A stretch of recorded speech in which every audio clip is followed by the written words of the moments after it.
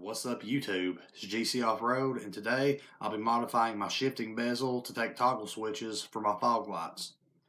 So here I've got the bezel cover for the shifter, and all I'm going to be doing is cutting out a couple of square holes to mount these toggle switches down into. I'll be taking these plastic mounts that come with my switches, and I'll use the inside hole on these to mark out the location and the size that I need to cut out of the shift bezel to mount these illuminated switches.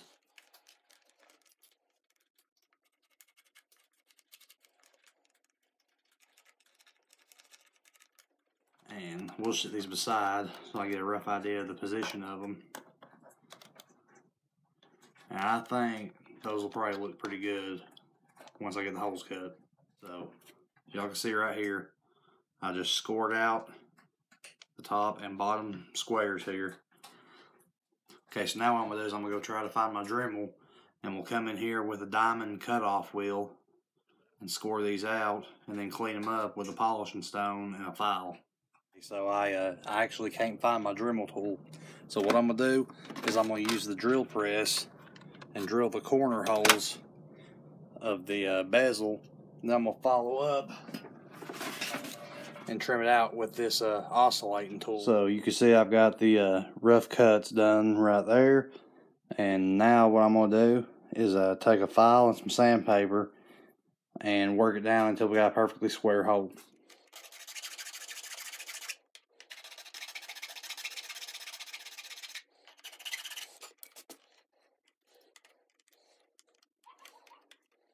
Okay, so I've got it pretty close with the file.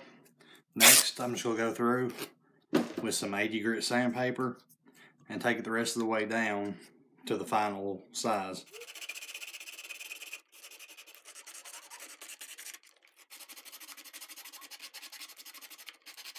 I'm going to take my pocket knife, go around the back, and remove any flashing or plastic that's stuck to the back side where I filed it.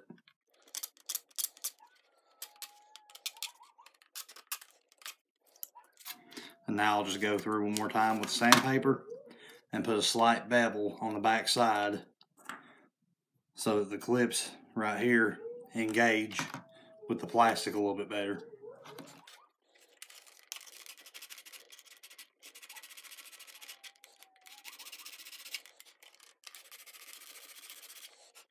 There's a little bit of flash on the top, so we'll just lightly hit it with some sandpaper to knock it off.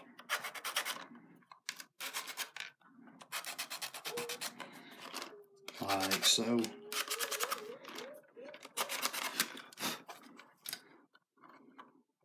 And now we're ready to install our switches.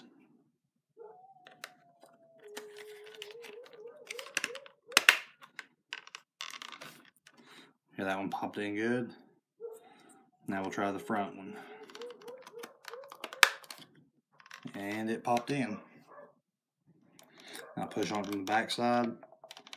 It has essentially no wobble in it, so I think that'll be pretty good. The clips here fully engage on the bevels that we just filed into it a minute ago and gives it a solid lockup. So now we're ready to pre-wire the switches to get ready to go back in the Jeep.